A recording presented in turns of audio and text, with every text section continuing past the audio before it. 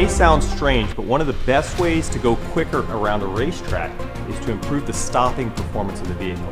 Stopping performance of the vehicle improvements will let you brake later, carry more speed into the turn, and basically waste less time. Now for the 86 Challenge, the OEM brakes, they're not that bad on the FRS, but we're really going to be pushing it. We've got cars that have improved suspension, better grip tires, and are also making some additional horsepower. So a good braking system was a must.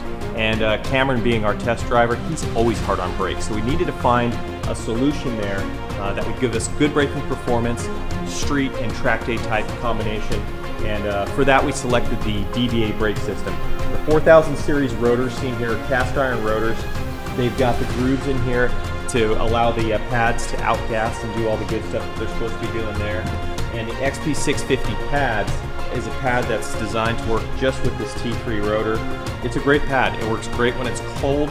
It's not noisy. It's just an all-around great pad. You can drive it on the street. You can bring it to the track. You can be hard on the brakes like Cameron.